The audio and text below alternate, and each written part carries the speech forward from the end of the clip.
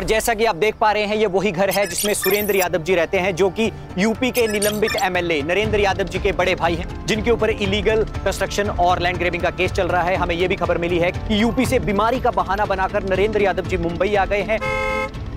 Narendra Yadav ji, sir एक question सवाल करना चाहेंगे। यूपी की कोर्ट में आपकी डेट थी, लेकिन आप हाजिर नहीं हुए। सर, अपोजिशन वालों का ये मानना है कि आपका सारा काला पैसा ये आपके भाई के बिजनेस में लगा हुआ है। आपकी पार्टी ने आपको क्यों दबेड़ दिया? क्या सच में आपका ब्लैक मनी सारा क्या आपने मुंबई में और आप बचने की कोशिश कर रहे हैं? में आपकी सेहत तो बिल्कुल ठीक लग रही है, लेकिन आप ये कहने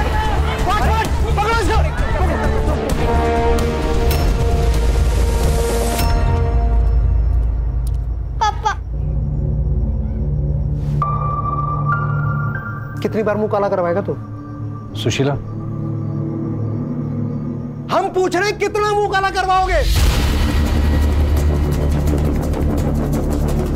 भैया जी, हमसे गलती हो गई है, हमें माफ कर दीजिए ना।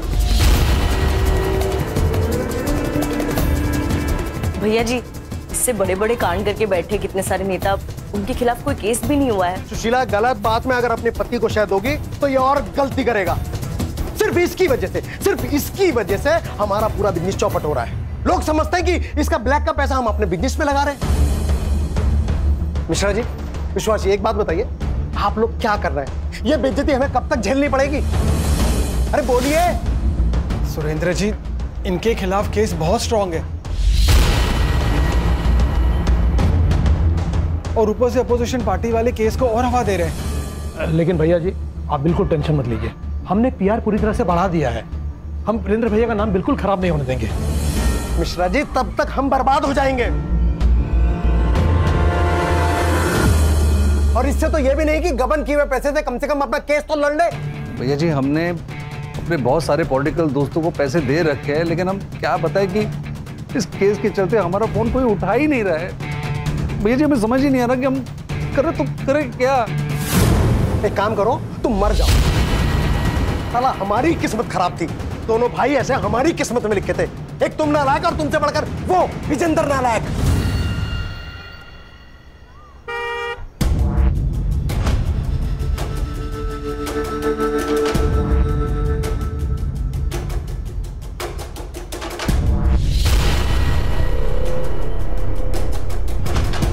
से आ गए नालायक। पापा, आपने हेलो, हाँ मैं बस 5 मिनट में उतर ही रही हूँ, बस 5 मिनट। हाँ ओके। आपने मेरे 10,000 रुपए देखे हैं कहीं? हाँ, वो मैंने ले लिए। वो मार्केट में कुछ अच्छे शेयर आए थे। पापा, आपको पता है वो मेरे कॉलेज असाइनमेंट के लिए था, फिर भी आपने वो सारे पैसे सट्टेबाजी में लगाकर वेस्ट कर दिए। बेटा, मैं वेस्ट नहीं करता हूँ, डबल करता हूँ, डबल। पर तू तो ऐसे टेंशन ले रही जैसे हम लोग बड़े गरीब हो। अरे सुरेंद्र भैया से लाके दे दूंगा मैं। पापा प्लीज, हम गरीब ही हैं। आपने तो अपने सारे पैसे सट्टेबाजी में लगाकर वेस्ट कर दिए, इसलिए तो ताऊजी ने हमें घर से बाहर निकाल दिया। चल अब ज्यादा मुंह बंद करा, ठीक है? जा कॉलेज जा, शाम तक करता हूँ मैं कुछ जुगाड़। छोड़िए। हाय हाय, how are you? I am good. Sorry, मैं बहुत ज्यादा लेट हो गई। नो प्रॉब्लम, कम।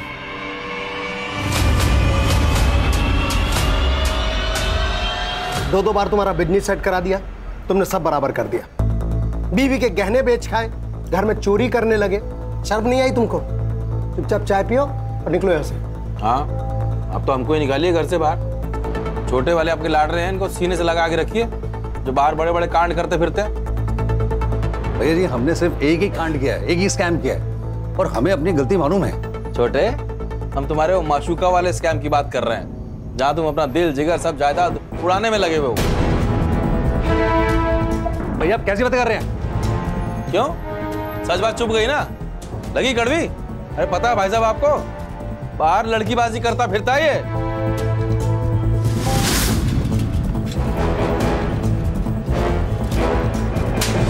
बेशरम!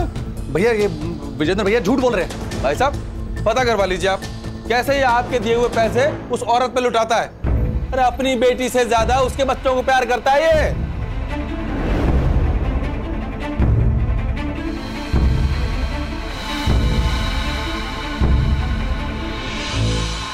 सुशीला देखो, मैं दोनों एक बात अच्छे से समझ लो, ये घर, ये प्रॉपर्टी, ये जायदाद सब हमारा है। तुमको फूटी कौड़ी नहीं मिलेगा।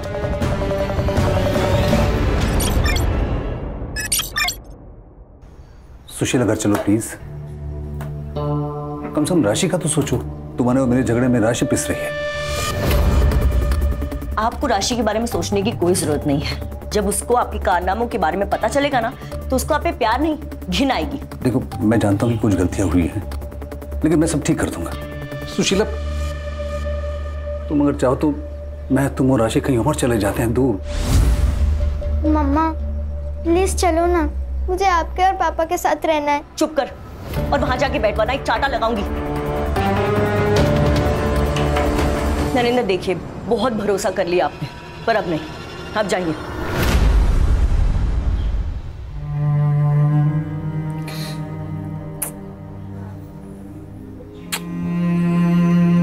पापा मुझे आपके साथ भी रहना है। बेटा, हम लोग बहुत जल्दी एक साथ रहने वाले हैं।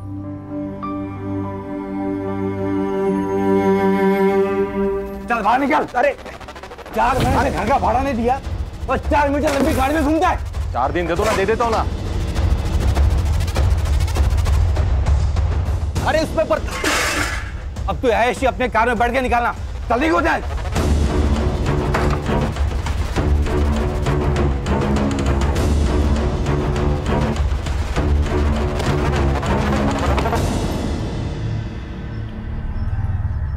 ए, 6 महीने से शेंडी लगा रहा है मेरे को। तेरा काम करके दिया ना मैंने टाइम पे, तो फिर आधा पैसे देने में जान जा रही तेरी। मुझे मेरा पैसा चाहिए और जल्द से जल्द चाहिए। नाहीतर मी काय करेल ना माहित नाही मला।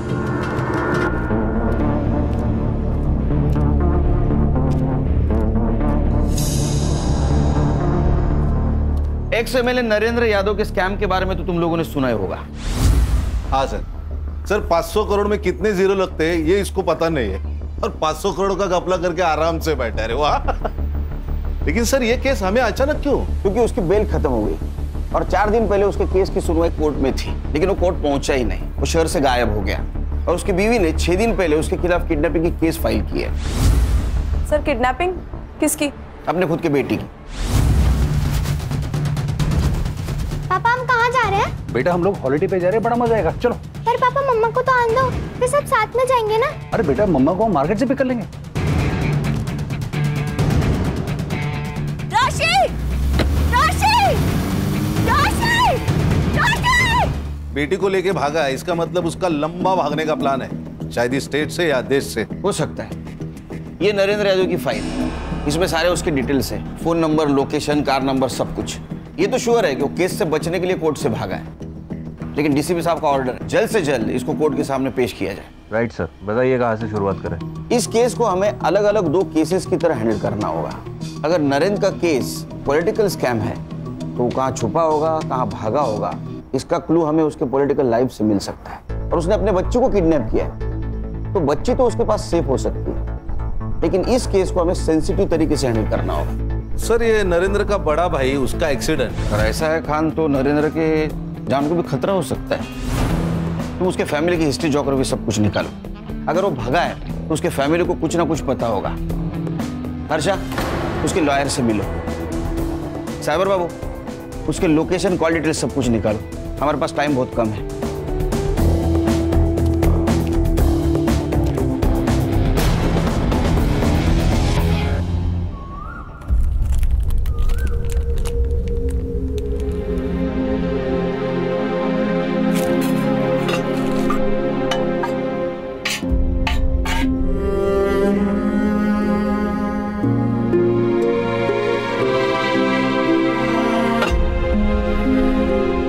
सोनू, तुझे भूख लगी है ना?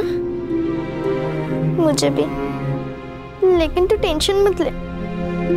पापा ने प्रॉमिस किया था वो खाना और मम्मा को लेकर जल्दी आएंगे, और पापा अपना प्रॉमिस कभी नहीं भूलते। सर प्लीज मेरी बेटी को वापस ले आइए। मेरे पति बिल्कुल पागल हो चुके हैं। इस तरह से कोई अपनी बेटी को चुराता है क्या? प्लीज मेरी राशि को ढूंढ निकालिए प्लीज। आप बिल्कुल फिक्र मत कीजिए, राशि को ढूंढ के निकालेंगे। सिर्फ आपको हमारी मदद करनी होगी आपके पति को ट्रेस करने में। क्या आपको पता था वो भागने वाले? पता तो नहीं था सर, लेकिन 1-2 बार उन्होंने जिक्र किया था कि वो एक नई शुरुआत करना चाहते हैं। आपको कोई आइडिया था वो फेक पासपोर्ट बनवा रहे हैं? सर जब नरेंद्र पहली बार आए थे तो मैंने उनकी बातों पर ध्यान नहीं दिया, सर लेकिन दूसरी बार जब वो आए थे बहुत पगलाए हुए थे। उनके लॉयर विश्वास ने उन्हें सरेंडर करने को कहा था। अरे आप समझ क्यों नहीं रहे हैं? आपकी पार्टी ने पूरा सपोर्ट खींच लिया है। आपको कोर्ट में सरेंडर होने के अलावा आपके पास और कोई ऑप्शन नहीं है। एक बार केस शुरू हो जाए तो कुछ हो सकता है। मैं अपनी तरफ से पूरी कोशिश करूंगा आपको कम से कम सजा दिलवाने की। तुझे हमने पैसे इसलिए खिलवाए थे कि तू हमें कम से कम सजा दिलवाए। देख भैया का सब कुछ मेरा है।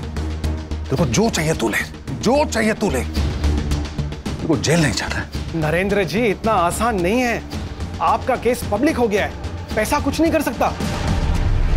सर मेरे पति के गायब होते ही मैंने उनके लॉयर विश्वास से बात की सर, तब जाके मुझे पता चला कि नरेंद्र कितने डरे हुए थे और उनका भागने का प्लान था। सर नरेंद्र जी को अपने किए पर बहुत पछतावा हो रहा था, लेकिन भाभी जी तब तक बहुत देर हो चुकी थी। फिर उसके बाद उन्होंने एक और गड़बड़ कर दी। उन्होंने किसी से नकली पासपोर्ट बनवा दिए थे। बाहर देश में कोई आपका रिश्तेदार है जिसके पास वो जा सकते हैं? नहीं सर नहीं। हमने ऐसा सुना था कि आपके पति और उनके पीए चंदू, उनके बीच में झगड़ा हुआ था। यूपी के गांव की गलियों में धूल चाटता फिरता था, तुझको पीए बनाया हमने, ये ऐशो आराम दिए हमने, और तू जाके दुश्मन का पीए बन गया। तेरे को शर्म नहीं आती? एक काम कर, जितना पैसा तेरे पास दिया हमने सब लेकर आ। वो सब तुम नहीं मिल पाएगा। हमारे साथ धोखा देके तू कहीं जा नहीं सकेगा। तेरा गला रेत के ना यहीं दफना देंगे तेरे को। हर्षा, पता करो ये फेक पासपोर्ट्स कहां से बनवाता था। तो ऐसा तो नहीं कि इंडिया छोड़ के चला गया। और इस संग्राम और गणेश से भी पूछो, लड़की का कुछ पता चला गया। कैसे? फाइबर बाबू। Yes sir. इंटरनेट का स्पीड बढ़ाया है, इन्फॉर्मेशन का स्पीड बढ़ाओ। चलो बता। जी सर, कोशिश जारी है। सर 2 दिन पहले तक नरेंद्र का फोन एक्टिव था।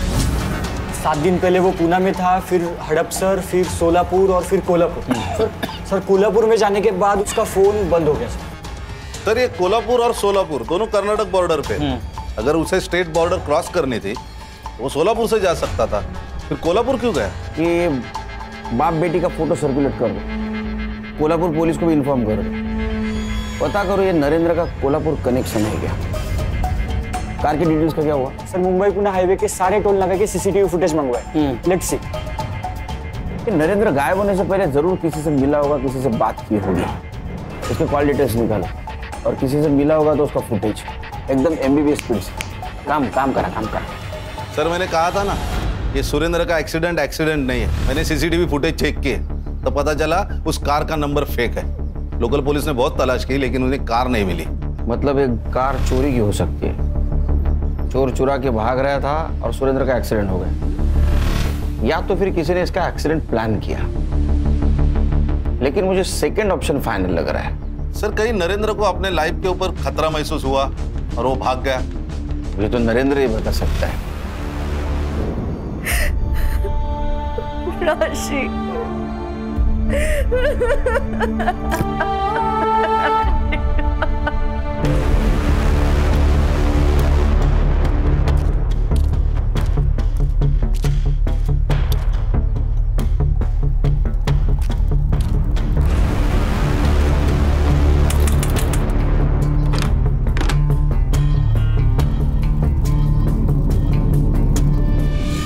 अरे साइबर क्या मिला लगा?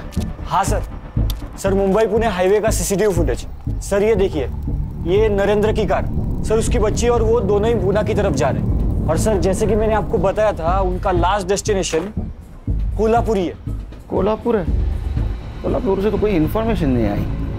तो मोबाइल ऑन हुआ? नहीं सर। सर बघा कोण आलाय? अरे भवन क्या बात है, वाह वाह वाह। कब छूटा? अरे अभी पिछले महीने ही छूटा है और आते ही काम शुरू कर दिया इसने। काम है ना साहब, करना तो पड़ेगा। लेकिन अपन आपसे वफादारी करेगा सब, आई शपथ। वो नरेंद्र का फेक पासपोर्ट बनाया तूने? नहीं साहब। अरे नहीं साहब, बनवाने का था उसको, लेकिन आपने जैसे उसको खर्चा बताया उसकी तो खस गई साहब। अरे उसके पास तो पैसा ही नहीं था ना साहब। अपने खुद देखा, उसने अपन के सामने उसके पीए को फोन मारा था साहब। तो पीए मेरा बाप बनने की कोशिश मत कर चंद्रकांत। तेरे पास मेरा बहुत सारा ब्लैक मनी है। मुझे पासपोर्ट बनवाना है, उस देश से बाहर निकलना है। कौन सा काला पैसा?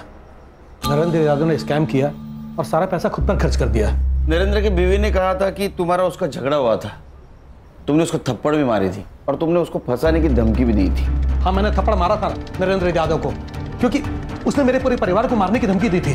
सर, अगर आपको कोई ऐसी धमकी देगा तो आप क्या करेंगे? नरेंद्र तुम्हें और तुम्हारे करंट बॉस नेता को जेल भिजवा सकता था, फंसा सकता था, ये बात तुमको मालूम थी। तो ऐसा तो नहीं कि तुमने उसको गायब किया। केलकर साहब, ऐसे किसी पर ब्लेम लगाना, वो भी गवर्नमेंट ऑफिसर पर, बहुत बड़ा जुर्म है। अगली बार आइएगा तो वारंट या प्रूफ लेकर आइएगा और मेरे ऑफिस और घर की तलाशी ले लीजिएगा, और अगर चाहे तो मेरे गांव की जमीन को खुदवा कर देख लीजिए, लेकिन वहां भी आपको कुछ नहीं मिलेगा। उन्होंने झूठ क्यों बोला? क्योंकि वो पागल हो गया है। उसमें स्कैम करने की हिम्मत तो थी, लेकिन जेल जाने की नहीं। ये कितना दूध का धुला है और कितना परसेंट क्रिमिनल है पता करो, और ये भी पता करो इसका किसी पॉलिटिशियन के साथ कनेक्शन है क्या, क्योंकि अक्सर ऐसे स्कैम का प्लानिंग नजदीक वाले लोग ही करते हैं, जैसे ये पीए।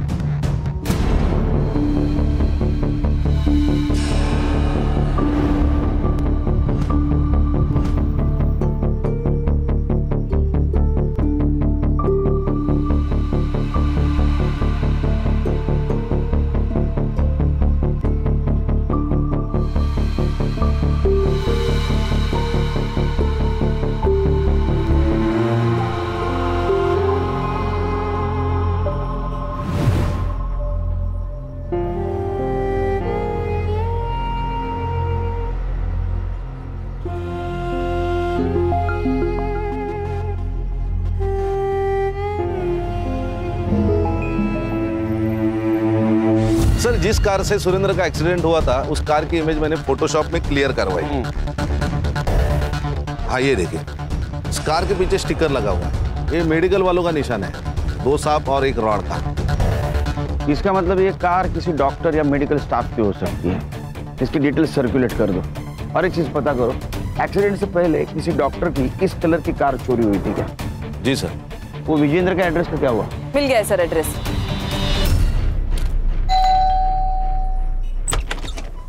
खोल ना गोपी। देखिए, सुरेंद्र भाई साहब ने आपको यहाँ आने से मना किया है। अरे नहीं रहे तेरे सुरेंद्र भाई साहब, अब हम छोटे भाई हैं उनके, हमें सामान लेना अंदर से। खोल। नहीं भाई साहब, मैं आपको अंदर नहीं आने दे सकता। इतनी औकात कि हमसे सामान लड़ाएगा? मारेंगे पर। खोल। नहीं भाई साहब। क्या चल रहा है रे? क्या हो रहा है? साहब देखिए ना, विजेंद्र भाई साहब जबरदस्त से घर में घुस रहे हैं। आप लोग कौन? Mumbai police, SIT। आपके दोनों भाइयों का केस हैंडल कर रहे हैं हम लोग। हम आपके घर गए थे तो पता चला आप यहाँ हो, लेकिन यहाँ आने के बाद लग रहा है आप घर में बलजबरी से घुसे हो। देखिए, हम आपको सच सच बताते हैं, दरअसल हमें कुछ पैसे की जरूरत थी तो इसीलिए हम यहाँ पर आए। चोरी करने के लिए? अरे नहीं, क्या बात कर रहे हैं? हमने आपकी इंक्वायरी की है, आपको खुद के घर में चोरी करने की आदत थी, इसलिए आपके बड़े भाई सुरेंद्र ने आपको घर से बाहर निकाला था। अब सुरेंद्र का एक्सीडेंट हुआ, फिर भी पैसों की लालच नहीं गई आपकी। सट्टे की आदत इसको फिर ये सट्टे की आदत की वजह से दोनों भाइयों को मार नहीं ना डाला? क्या बात कर रहे हैं आप? आपने तो हमको डायरेक्ट मर्डर ही बना दिया। फिर आप हम पे शक करने के बजाय ना उसकी हीरोइन स्मिता से बात कीजिए जाके। स्मिता? जी हाँ, स्मिता शमेल, वो नरेंद्र की बार वाली। बहुत दिनों से चक्कर चल रहा था उनका, वो चाहता तो कोई भी लड़की उसको मिल सकती थी, लेकिन उसका भी दिल आया तो एक बच्चे की मां स्मिता पे। ये कहाँ मिली उसको? 5 साल पहले, वो सैलून में। सर, अभी उनका फेशियल चल रहा है और उन्हें हाफ एन आवर और लगेगा। अब एक काम करिए, मेरी वाइफ को जाके बोलिए कि मैं ऑलरेडी फंस चुका हूँ। तो अब ब्यूटी पार्लर पे इतना टाइम लगाने की क्या जरूरत है? सर प्लीज आप बैठिए ना। Would you like to have some tea, coffee, juice? No, I'm fine. I'll wait outside. Thank you so much. Yep. अरे, इसकी क्या जरूरत थी? सुशीला मैम हमारी खास कस्टमर हैं, तो उनके पति का ध्यान हमें तो रखना ही चाहिए।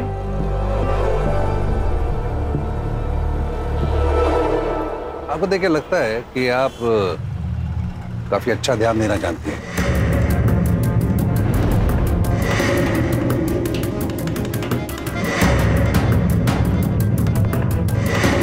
कि अगर उसने अपना अफेयर खत्म नहीं किया तो वो राशि को लेकर घर से चली जाएगी। चली जाएगी तो हमारा रिश्ता भूल जाओ। तुम मेरे पास आए थे। देखो स्मिता, तुमको पहले से ही पता था कि मैं शादीशुदा हूं, अब सुशीला को जब सब कुछ पता चल गया तो मुझे अपने घर को बचाना है। और वैसे भी तो स्मिता, हम दोनों एक दूसरे की जरूरतें पूरी कर रहे थे। एक केस ऑलरेडी चल रहा है, 4 और लगा दूंगी। Cheating, rape, fraud, blackmailing. यकीन नहीं हो रहा है ना? स्मिता तुम क्या? बहुत ज्यादा कमीनी निकली वो स्मिता, बहुत बुरा फंसा दिया नरेंद्र को। स्मिता? मैं स्मिता, नरेंद्र यादव की दूसरी बीवी। मेरा बेटा विजय उसी की औलाद है। मुझे अपने लिए कुछ भी नहीं चाहिए, लेकिन मेरे बेटे को उसका हक मिलना चाहिए। मेरा बेटा नरेंद्र की बड़ी संतान है और उस हिसाब से नरेंद्र की प्रॉपर्टी का पहला हक मेरे बेटे को ही मिलना चाहिए। अब आप, जनता ही हमारा सहारा है। आप ही हमें हमारा न्याय दिला सकते हैं। नाइस वन आई, बहुत अच्छी एक्टिंग की आपने। अब क्या करो बेटा, लाइफ में सबको एक्टिंग ही पसंद आती है। अब देखना, ये आंसू ही हमें जिताएंगे।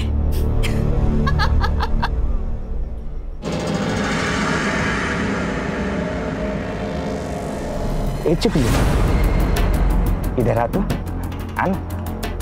अच्छा तू नहीं आती तो वह अंदर आ जा। अरे बोलना।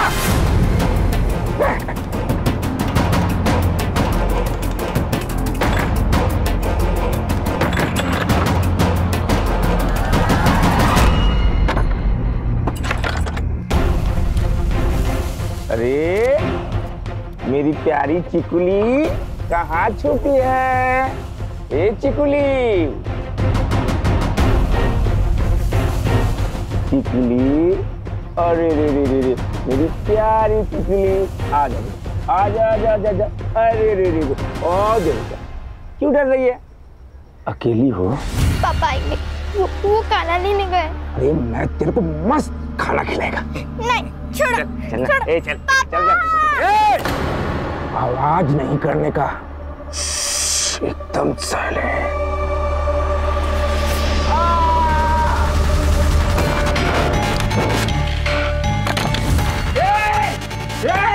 तू कब तक अंदर छुपेगी?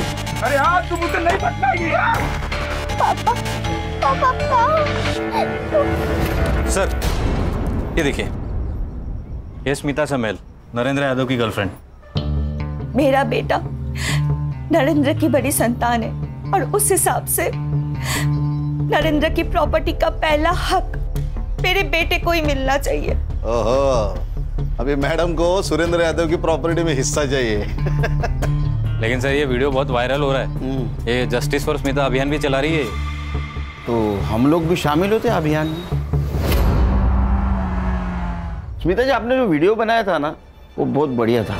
सर मैं तो बस अपने बेटे के हक के लिए कर रही थी। क्या उम्र है आपके बेटे की? 17। 5 साल पहले अगर नरेंद्र जी स्कैम करके यूपी से यहाँ आए थे, उस वक्त आप मिली थी, तो 5 साल में इतना बड़ा बच्चा कैसे हो सकता है?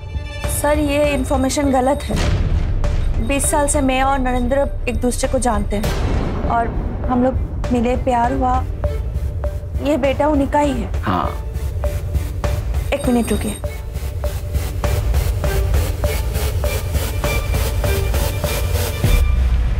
ये देखिए, इसमें उनका नाम भी है। ये क्या है? आधार कार्ड? मैडम, पड़ोसी मुल्क वाले घुसपैठे अंदर आके फेक आधार कार्ड, फेक पैन कार्ड बनाते, तो फेक बाप बनाने में क्या मुश्किल है? प्रत्येकावर शंका घेणार का खान तुम्ही? हाँ? अरे आधार कार्ड ऐसा थोड़ी फेक कोई बना सकता है। नहीं, ये सही होगा। एक काम कीजिए, कोर्ट में केस स्टैंड होगा, फिर आपको प्रूफ के तौर पे डीएनए टेस्ट करना होगा। जब साबित हो जाएगा कि नरेंद्र इसका बाप है, तो पूरी प्रॉपर्टी आपको मिलेगी। 1 मिनट सर, उसके लिए नरेंद्र की जरूरत पड़ेगी। तो इनको मालूम होगा ना वो कहाँ है। हाँ? कहाँ है वो? नहीं सर, मुझे नहीं पता वो कहाँ है। अगर मुझे पता होता तो मैं वो वीडियो नहीं डालती। क्या ऐसा तो नहीं कि आपके ब्लैकमेलिंग से तंग आके वो गायब हो गए? नहीं सर, ऐसा कुछ नहीं है। मैं सच में नहीं जानती हूँ कि नरेंद्र कहाँ है। सर सुरेंद्र यादव का व्हील चेक किया। सुरेंद्र यादव के मर्डर के बाद पूरी प्रॉपर्टी नरेंद्र यादव को मिलेगी। इसे सिर्फ 2 लोगों का फायदा है, एक स्मिता और दूसरा नरेंद्र का भाई विजेंद्र। हाँ खान, नरेंद्र के चेहरे पे उसके भाई के मर्डर का और दूसरे भाई के गायब होने का कुछ दुख दिखाई नहीं दे रहा। इसको अच्छी तरह से चेक करो, क्या ऐसा तो नहीं कि इसने अपने दोनों भाइयों के साथ कुछ किया हो? सर मैंने स्मिता के बारे में मालूम किया, विधवा है। ये बच्चे पक्का नरेंद्र यादव के नहीं है। नरेंद्र यादव के गायब होने का फायदा उठा रही है वो, ताकि डीएनए टेस्ट हो ना सके। 1 मिनट। अरे पाटिल बोलो, कैसे हो? सर मी एकदम मस्त है। सर आपके लिए एक खबर है, यहाँ सोलापुर में हमें एक डेड बॉडी मिली है। सर आपके एसआईटी ने जो फाइल भेजी थी नरेंद्र यादव की, मुझे लगता है ये वही बॉडी है। क्या? हाँ सर।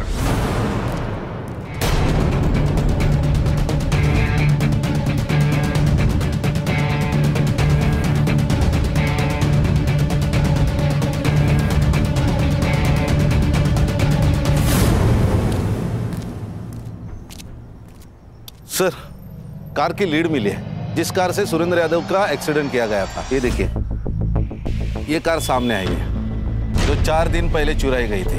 खान, ये एक्सीडेंट को 6 महीने हो गए।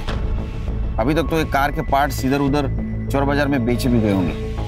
फिर भी ये कार के डिटेल सर्कुलेट कर दो, देखो कुछ हाथ में लगता है क्या। सर, सुशीला यादव का कॉल था। उन्होंने बताया कि सोलापुर में उनका एक आम का बगीचा है, जिसके बारे में वो खुद भूल चुकी थी। तो शायद वो राशि वहां हो सकती है। एक काम करो, संग्राम और गणेश को लोकेशन पे भेज दो। Yes sir. छकुली, अरे देख मैं तेरे लिए क्या लाया, मस्त बिरयानी। अरे मैं तेरे साथ कुछ नहीं करूंगा, बस प्यार करूंगा। नहीं, तुम बहुत गंदे हो। मेरी मम्मा ने तुम जैसे लोगों के बारे में मुझे बताया है। मैंने सोचा तुझे प्यार से मनाऊंगा। अब देख मैं तेरे साथ क्या करता। पापा, बचाओ।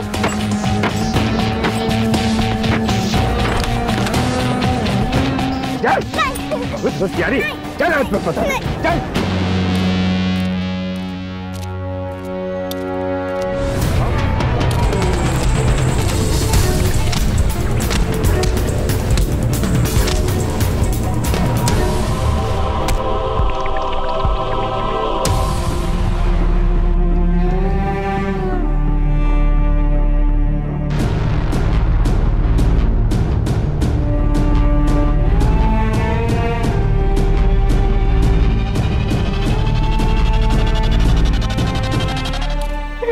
राशि मेरा बच्चा, कैसे है तुम? कैसे हो? थैंक यू मेरी बेटी को बचाने के लिए। नहीं, ये तो हमारा काम है। तुम्हारे पापा ने क्या कहा था राशि बेटा? उन्होंने कहा था वो खाना लेकर आएंगे, फिर वो आए नहीं। लक्ष द्या जरा कामाकडे, कळलं का? केळकर सर, जिस दिन नरेंद्र यादव मुंबई से भाग रहा था, उस दिन वो सबसे पहले अपने वाइफ के एरिया में गया, जहां से उसने अपने बेटी को किडनैप किया। और सर मैंने क्रॉस चेक किया, अपने सस्पेक्ट लिस्ट में ये जो विजेंद्र यादव है ना, वो भी उस वक्त उसी एरिया में था। बाकी सस्पेक्ट्स नरेंद्र के आसपास भी नहीं थे। सर उसने हमसे उसका बैंक बैलेंस भी छुपाया सर। कल ही विजेंद्र यादव के बैंक अकाउंट में बहुत बड़ा अमाउंट क्रेडिट हुआ है। अच्छा, पता करो किसने ट्रांजैक्शन किया। Yes sir. सर ये नरेंद्र की पीएम रिपोर्ट। मर्डर 16 नवंबर को 11 से 1 के बीच में हुआ है। नरेंद्र का मर्डर जिसने भी किया है, उसने मर्डर होने से पहले उसका पीछा किया होगा। एक काम करो, साइबर से कहो नरेंद्र की कार की सीसीटीवी रूट चेक करे, और सीसीटीवी में और एक बात चेक करे, उसके गाड़ी के पीछे की 100 गाड़ियां और आगे की 10 गाड़ियां, इनमें कॉमन कार की लिस्ट निकाले। और सर एक और बात, सुरेंद्र का एक्सीडेंट जिस कार से करवाया गया है, उसको पुणे में बेचने की कोशिश हो रही है। आरटीओ में उसके डॉक्यूमेंट्स आए सर। पता करो गाड़ी कौन खरीद रहा है और कौन बेच रहा है। Yes sir. बहुत बुरा हुआ तुम्हारे साथ सुशीला। हमारा परिवार, तुम्हारा परिवार सब खत्म हो गया।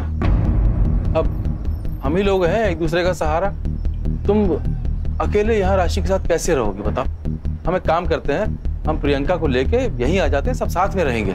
कोई जरूरत नहीं, हम अपनी बेटी का ध्यान खुद रख सकते हैं। चाची प्लीज, आप समझिए, आप यहाँ अकेले और राशि के साथ आप कैसे? देखो ये भी कह रही है ना। हाँ।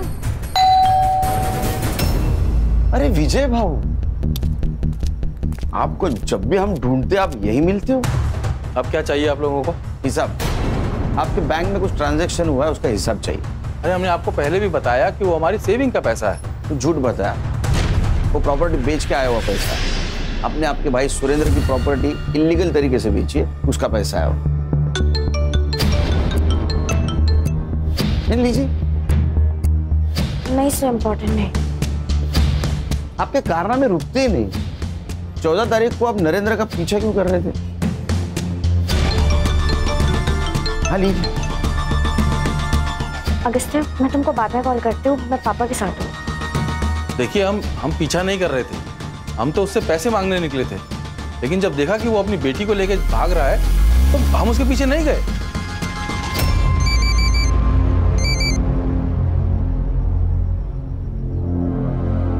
सर, डॉक्टर की कार चुराने वाले का पता चल गया। देख गाड़ी देख, ये गाड़ी तूने बेची है ना, तो चोरी भी तूने ही की होगी। बोल। अरे साहब, वो गाड़ी जंगल में मिली थी मेरे को थोड़ा पैसे का जरूरत था तो मैंने उठाई और बेच डाली। सच बोल रहे तू? सच बोल रहा हूँ साहब, आप खाली पकड़ मेरे को मार रहे हो। जा। लोगों को लगता है बहुत डेढ़ शान है, लेकिन होते नहीं। सर, वो बेवड़े तुषार कदम की इंफॉर्मेशन निकाली है। उसकी बहन अपने रडार पर है। कौन? स्मिता जी। शादी से पहले आपका नाम था स्मिता कदम, और ये आपका भाई तुषार कदम। जहां पर सुरेंद्र का मर्डर हुआ वहां इसका मोबाइल लोकेशन दिखा रहा है, और जिस गाड़ी से एक्सीडेंट हुआ वो गाड़ी इसने बेच दी। आपके भाई का भरोसा नहीं है आप पे। आप जो उसको कॉल करती थी, मैसेज करती थी, वो रिकॉर्ड करके रखता था। बराबर है ना तुषार कदम? तेरा खेल खत्म, तेरा खेल चालू। चलो बोलो। नरेंद्र मुझे छोड़ देने की धमकी दे रहा था, इसलिए मैंने उसे ब्लैकमेल किया और वो हो भी गया। पर उसका वो बड़ा भाई सुरेंद्र बीच में टांग अड़ाने लगा। साली धंधे वाली मेरे भाई को ब्लैकमेल करेगी। देखो, नरेंद्र का पीछा छोड़ दो, वरना तुम्हारे और तुम्हारे बच्चे की जिंदगी पर बन जाएगी। मुझे पता था अगर सुरेंद्र मर गया तो उसकी सारी प्रॉपर्टी नरेंद्र को मिलती और मैं उससे हिस्सा ले लेती। और मैंने ये भी सोचा था कि अगर उसे मार दूं तो सब प्रॉब्लम सॉल्व हो जाएगी, और इसीलिए मैंने तुषार को इस काम पे लगाया। नरेंद्र को क्यों मारा? नहीं सर, मैंने उसे नहीं मारा। वो तो मेरे लिए एक लॉटरी टिकट था, और मैं क्यों मारूं फिर उसे? सर ये देखिए सर, मैंने क्यों जानना? सर मैंने नरेंद्र की कार की पीछे की 100 और आगे की 10 ऐसी सारी गाड़ियों की डिटेल्स निकाली। सर उनमें से 5 ही गाड़ियां कॉमन है जो नरेंद्र की कार के आगे पीछे घूम रही थी। सर ये उनकी लिस्ट है और ये सीसीटीवी कैप्चर। लेकिन सर इनमें से कोई भी अपने केस से रिलेटेड नहीं है। इस गाड़ी की डिटेल्स निकालो और इसका मोबाइल लोकेशन। खुश रहो खुश रहो खुश रहो भाई, हमारे दिन फिर गए हैं। अब जो होगा अच्छा ही होगा, और बहुत जल्द ही हम तुम लोगों की शादी की तारीख निकलवा देंगे। मैं भी आऊंगा शादी को, लेकिन उसके पहले कोर्ट की तारीख निकालनी पड़ेगी। क्या?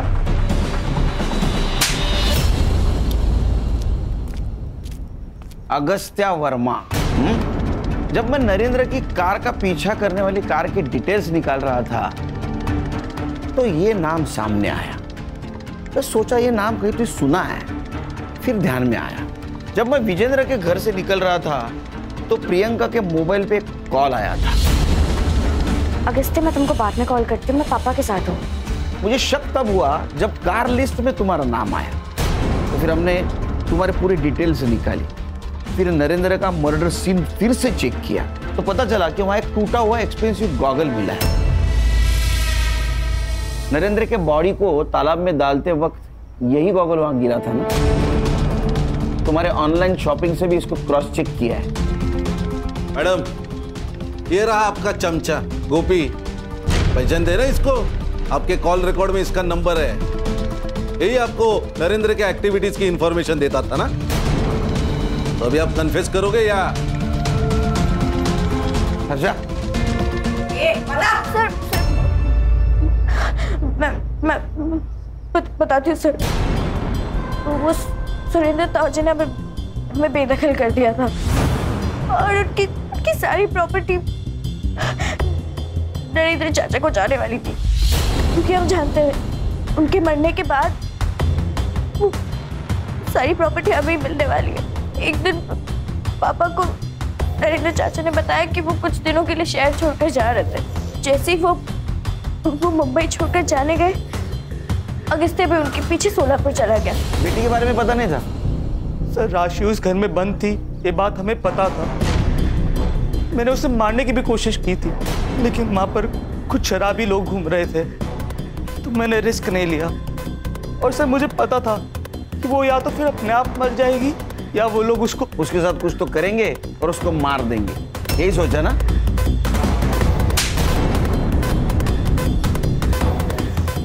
प्रियंका वो तुम्हारी छोटी बहन थी, हाँ? जा, चल।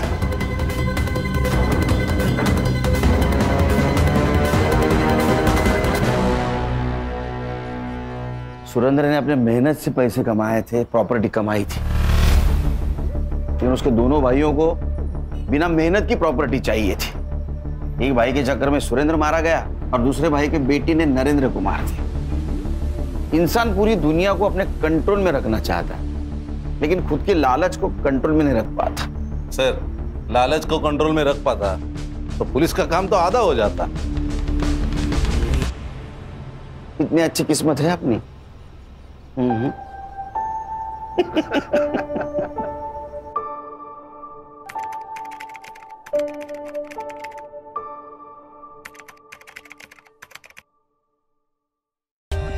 For more updates, subscribe to our channel, click the show links and enjoy watching the videos.